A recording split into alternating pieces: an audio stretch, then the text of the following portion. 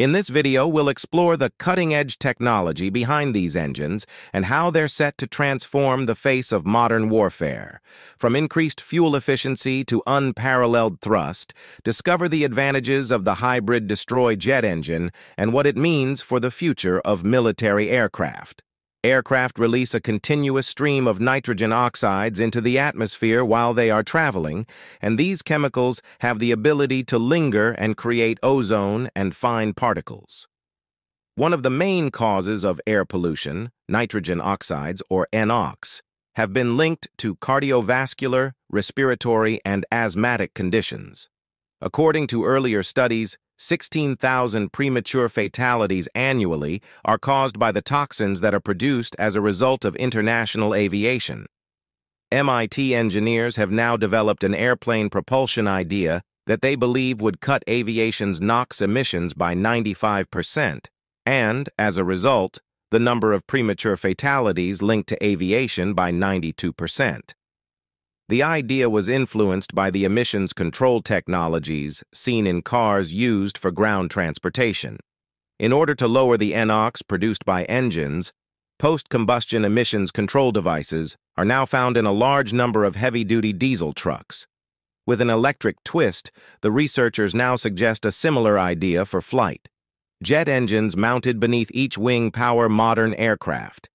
The exhaust from the turbine exits the back of each engine, which powers a propeller to propel the aircraft through the air.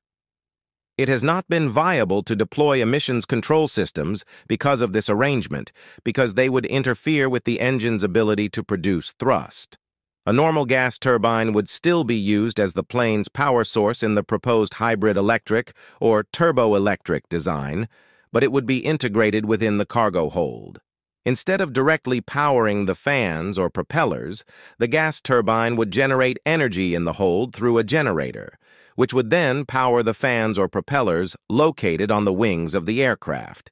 The gas turbine's emissions would be channeled into an emissions control system, which would clean the exhaust before releasing it into the atmosphere. This system would essentially be similar to those used in diesel vehicles. There aren't any basic physics restrictions, but this would still be a very difficult technical task.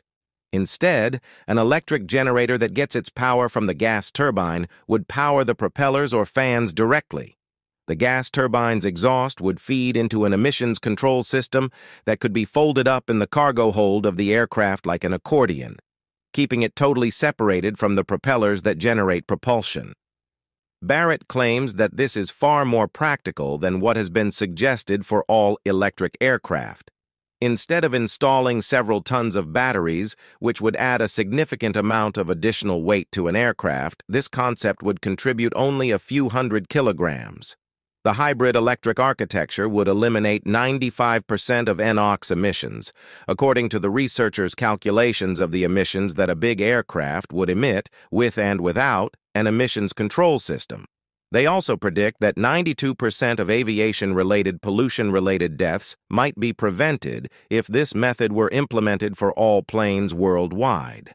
They estimated how much different communities across the world would be exposed to these pollutants by mapping the flow of aviation emissions through the atmosphere using a global model.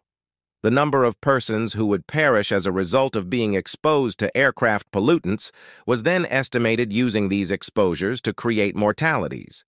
The team is now working on designs for a zero-impact airplane that flies without emitting NOx and other chemicals like climate-altering carbon dioxide.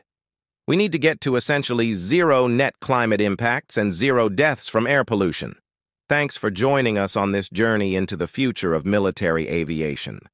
The hybrid destroy jet engine is a game changer, and we're excited to see how it will shape the skies of tomorrow.